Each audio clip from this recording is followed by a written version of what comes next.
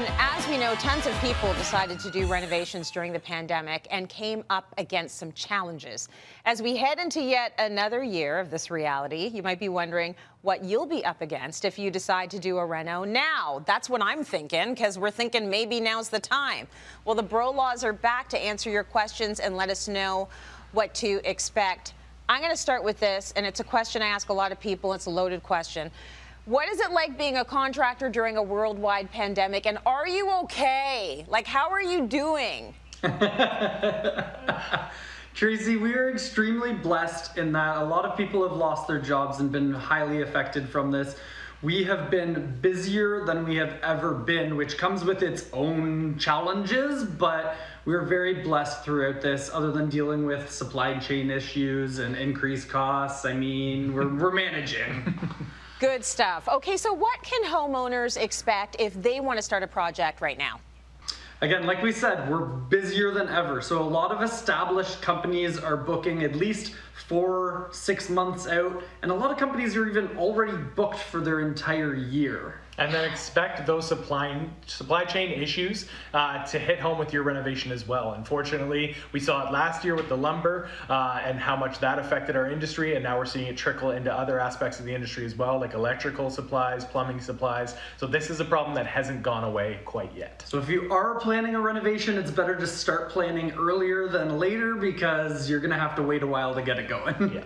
Okay, so this isn't specifically for you guys, but why are we not getting answers back from contractors? Like, if we're ready to start a project, how come we're not hearing back? And this isn't for you, but for any contractors out there who are just not answering. Why? No, Tracy, this literally is for me. This one hits home hard for me. I'm the first point of contact for our company. So when people are sending in an inquiry, I'm the one that's reaching out to them to contact back, to get their information, to get them an estimate and try and get things started. But we've just been so busy, and especially heading into the Christmas months there, into the holiday season. My mental health took a real hard hit with trying to keep everything going and in line for our clients with our open projects, trying to be home with the kids and be an active parent in their lives, and trying to manage the influx of amount of emails that were coming in. It was very overwhelming. And when things get overwhelming, we know that things get neglected, and unfortunately, sometimes those new inquiries are those things that get neglected. And it's not that you're not a valued customer to them. It's just that contractors across the board right now are completely overwhelmed with the amount of work that is out there and trying to maintain the projects that we have open. So if you've gotten the referral for your contractor from a friend or family member and you know they do good work, just remember, have a little bit of grace for our poor Davey. Let him get back to you. Oh my gosh, I have so much grace for you. And I think a lot of folks are taking a moment to pause because it's getting to be too much, and it's been too much for many months. And this is, you know, in many different industries. So we hear you, we feel you, we're there for you. Here's a question for you, though. Is it a red flag if you contact a contractor and they get back to you within seconds? Like, does that mean that person is not popular? So it's a tough one, because honestly, we were there at one point. They could just be a new contracting company. Like we said, the business is booming right now, so I think you are seeing a lot of fresh companies get started up. But because they haven't been around for very long, they don't have that word of mouth. Their name hasn't been passed around as much, so they may have that availability. When we started the company, we would be finishing one project and we'd be a week away from wanting to start the next, and we wouldn't have it booked yet. So we had that availability ready there, and I think you know by now, we do pretty good work. So it's just a matter of their name not being popular yet. So the big things here we like to say is, if they are readily available, make sure that they have the proper insurance in place for their company, make sure they're covered by WSIB, and then if you can get a referral for one of their past clients and you can actually talk to them to find out what kind of work they do, can be really important. Yeah, and find out if they're as good at singing and lip syncing videos as we are. Yeah. Yeah, because if they're not, like, why are you hiring them? I don't know why. Yeah, that's the point. let's talk about the money, honey. And this is probably a supply and demand situation, but why have the price of renovations, why does it cost so much more now? Yeah, like everything throughout this pandemic, everything's gone up in cost. Lumber is fluctuating in cost probably more than cryptocurrency at this point.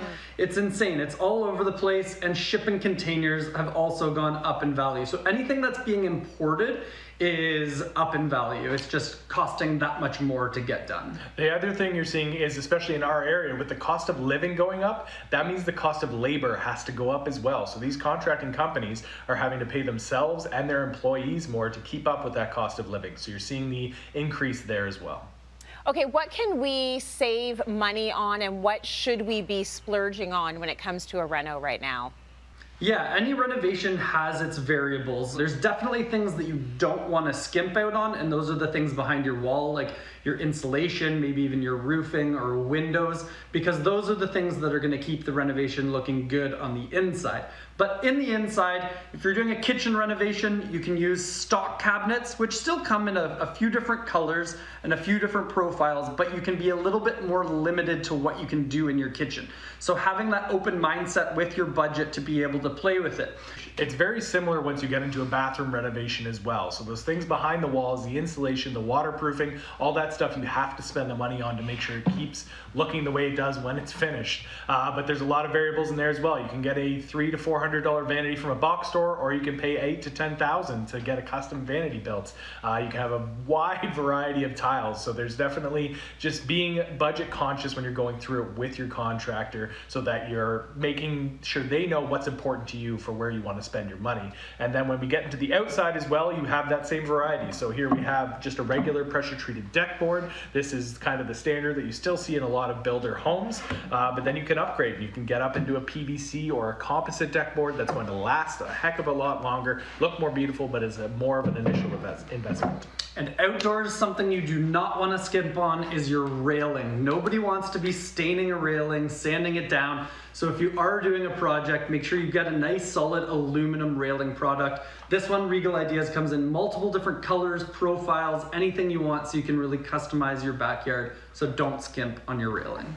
Absolutely. Oh my gosh, thanks guys. We appreciate the tips and we appreciate you. So thank you so much for giving us this information and talking about some of the harder renovation questions for the year.